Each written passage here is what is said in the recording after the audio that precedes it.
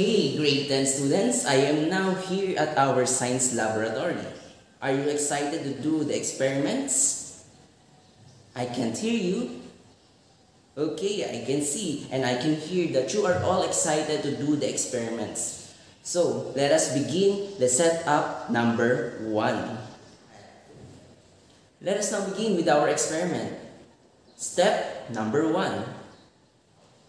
Prepare 3 beakers, or if you don't have beakers at home, you can use dippers or any glass that have the same size.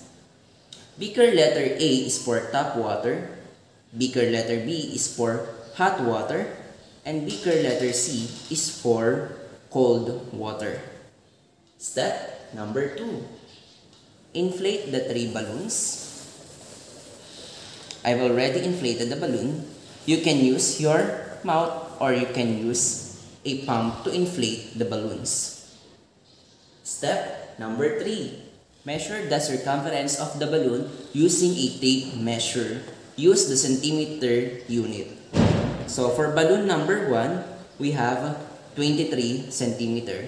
Record it on the table that I've provided you. 23 centimeters.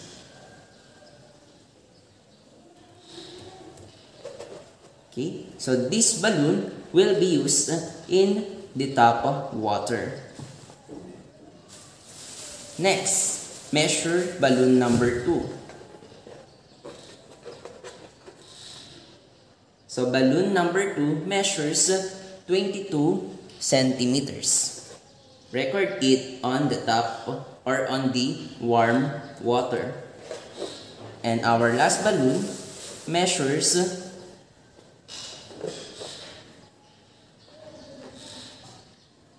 23 centimeters. Okay, so put it on the table or the column near the ice water. Step number 4. Measure the temperature readings of the water in the 3 beakers. So we have here for the first beaker, place or put the thermometer on it. You can use glass thermometers at home, or you can also use infrared or digital thermometers. We just have to wait 1 minute to get the accurate measurement of the temperature. The temperature reading at the first beaker, which contains tap water, is 31 degrees Celsius. So we need to write it on the table that I provided you. So tap water is 31 degrees Celsius. Okay. For beaker number B, which contains hot water, measures 51 degrees Celsius. And for beaker letter C, which contains cold water, we have 10 degrees Celsius. Step number 5. Place the balloons on top of each beaker.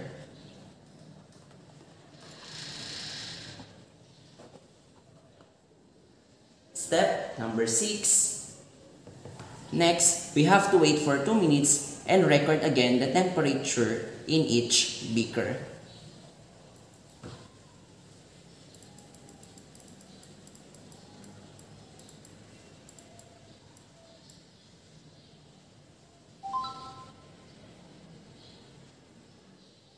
So what do you think will happen after 2 minutes? Observe carefully. Write in detail your observation on a scratch paper first and then finalize it after our experiment. So we have to wait for 2 minutes and then we will measure again the temperature in each beaker and record it on the table that I have given to you.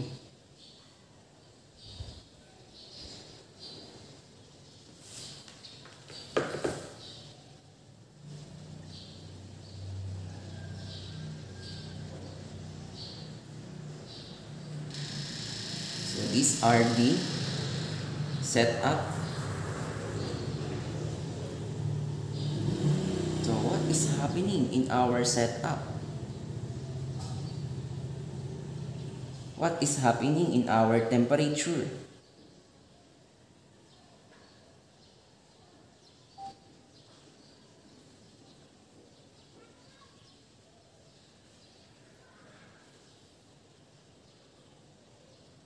Do you now have formed your prediction?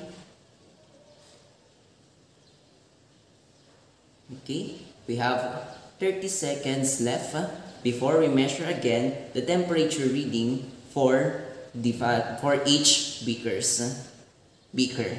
rather.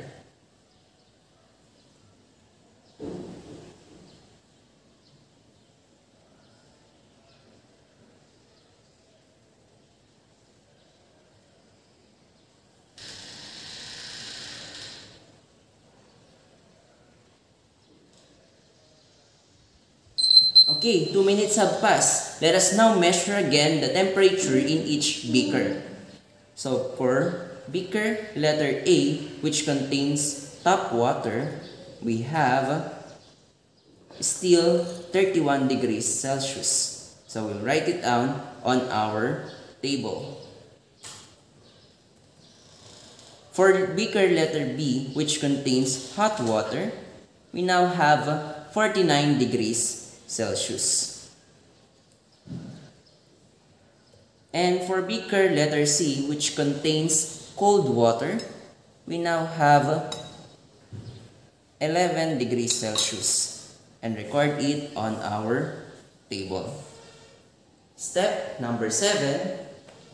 So we will wait again for another 2 minutes and record the temperature for each beaker again. So let's set another timer. So we have 2 minutes. Start. So what happened with our temperature in each beaker? Did it increase or did it decrease? So write down your observations.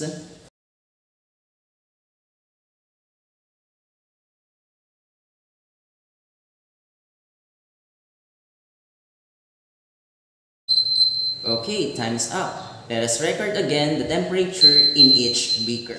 Okay? So for beaker letter A, which contains tap water, we still have 31 degrees Celsius. Nothing has changed. Next, for beaker letter B, the temperature went down to 48 degrees Celsius. And for beaker letter C, which contains iced water,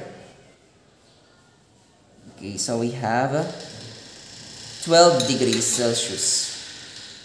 Step number 8. Okay, this is our last part of observation. We will use another 2 minutes to wait for another measurement of temperature in each beaker. So let's set up another time.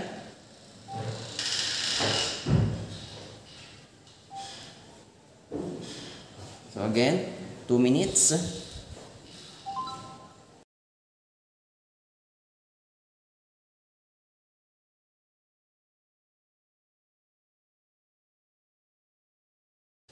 So far, what are you or what observations have you made? What predictions have you made from this experiment?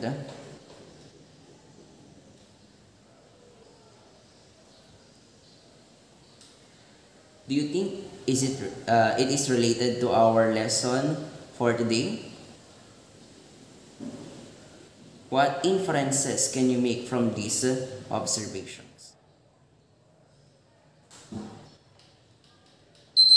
Okay, the timer has ended. So let's see the final temperature recording for each beaker. So for beaker letter A, which contains tap water, the final reading on the thermometer is still 31 degrees Celsius. So we will put it down on our table. For beaker letter B, which contains hot water, we have 47 degrees Celsius. And finally, for our beaker letter C, which contains tap water, we have 13 degrees Celsius. So now, compute for the average temperature on each beaker. And finally, step number 9. Now, we will measure the new circumference of our balloons. Do you think it will change? Okay, let us get the tape measure to measure the circumference of each balloon. Okay, so we have balloon letter A, which is placed on top water. So its circumference is, before our experiment, is 23 centimeters. Now, it hasn't changed. Okay, so the circumference is still 23 centimeters. Now, for balloon letter B, which is placed on hot water, its previous measurement is 22 centimeters. Now, its new measurement is 24 centimeters. And finally, for the balloon placed on iced or cold water, its initial measurement is 23 centimeters. Now, its new measurement is 22 centimeters.